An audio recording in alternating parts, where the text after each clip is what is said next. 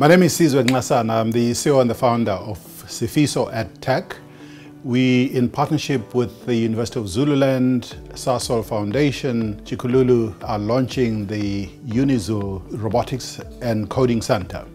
It's being launched here in Richards Bay at the UniZul Science Center as the first of its kind, where this center is going to be training a number of teachers and learners on coding and robotics. Already a number of teachers from the King Cetshwayo district have been trained at the center.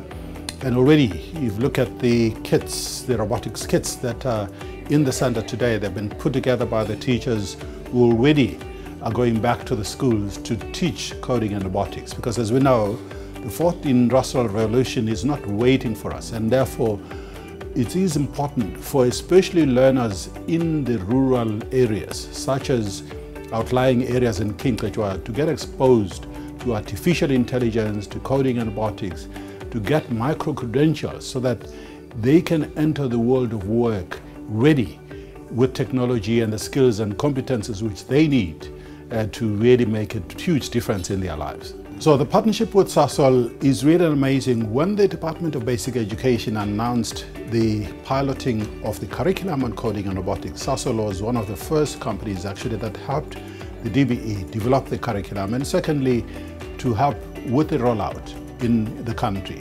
And already the partnership that we have as Sasol EdTech with the Sasol Foundation has seen the establishment of 7 coding and robotics centers in the country, training of many teachers, and benefiting a lot of learners in our schools. I'm Noxolo Kahlana, the head of the Sasol Foundation, the Center of Excellence for all of Sasol's education investments.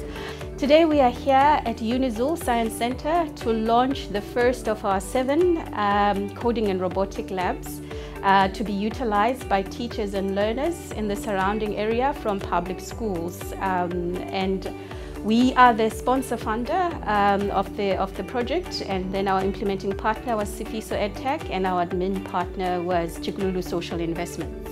It's very important for us to bridge the digital divide between schools that have resources and those that don't.